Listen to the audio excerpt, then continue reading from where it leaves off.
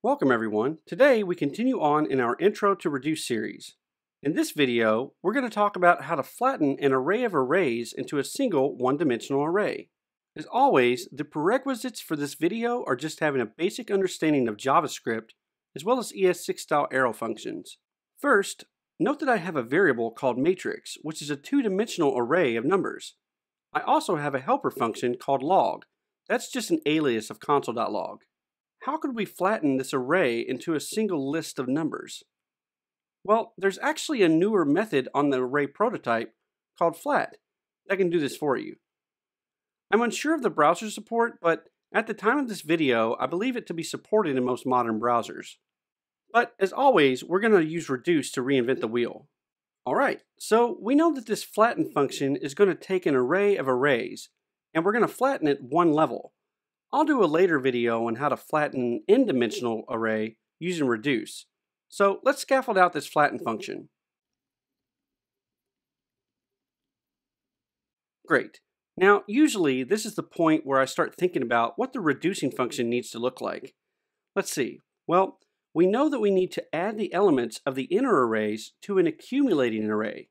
Keep that in your mind for a moment, but let's do a quick recap before moving on. In my video, Intro to Reduce, I talked about how a reducing function is similar to an add function.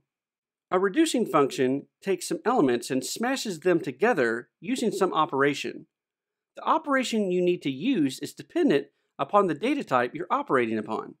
For example, with numbers, you could use addition or multiplication, etc. to reduce two or more numbers into a single number.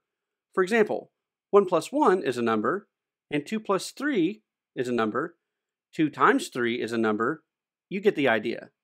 With Booleans, we could reduce really any number of trues and falses using the logical operators. True and true resolves to true, for example, or false and true gives us false. So remember, we're going to need to be able to add arrays together. We can use the concat method for that. But to further the intuition that a reducing function is just a glorified add function, let's create a helper function called concat.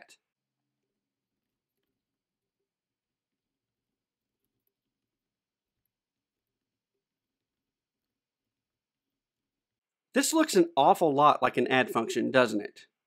I encourage you to create helpers like this whenever possible. You get the benefit of having small, composable functions, and it can help reveal some underlying patterns you could be missing.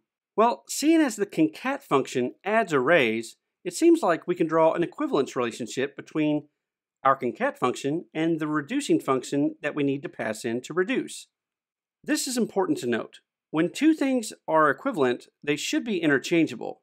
Now, this is dependent upon the strictness of the equivalence, but for our purpose, concat and the reducing function we need are functionally the same. So let's go ahead and pass the concat function in as our reducing function. Okay, so remember in past videos, the way we determined our accumulator is based on two things.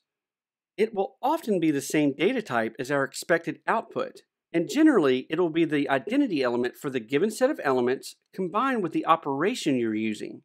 So let's parse that out for a second. We know that we expect an array as output, and we discussed in past videos that under concatenation, the identity element for arrays is an empty array. So let's use that.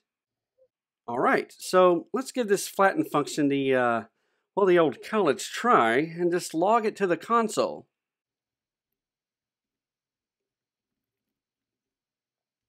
Well, look at that. All of the elements are in one array.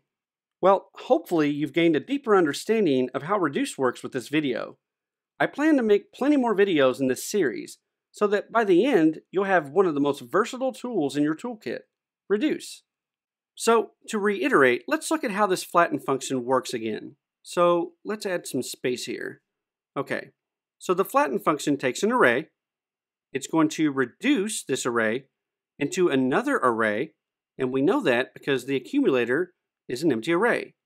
For the reducing function, we're going to use concat. So if you notice here, we have this array1, array2 parameter, and then we just concat them together. But again, sometimes I like to rename parameters just so I can get an understanding of what's going on. So I'm going to rename this, whoops, I'm going to rename this parameter here, ACC, that will be short for accumulator. And this is going to be val, that will be short for value. And let's change them out. Okay. So if we look here, this really looks no different than the normal reducing functions that we've been using, right? They are functionally the same. And that's what I mean by saying that the reducing functions and an add function are kind of similar, right? They take a list of elements and then they simplify them into an element of the same type of the set that you're using. All right, I guess that does it. So if you have any questions, leave me a comment below. And if you liked the video, please consider subscribing, liking, and hitting that bell icon. Thanks, everyone.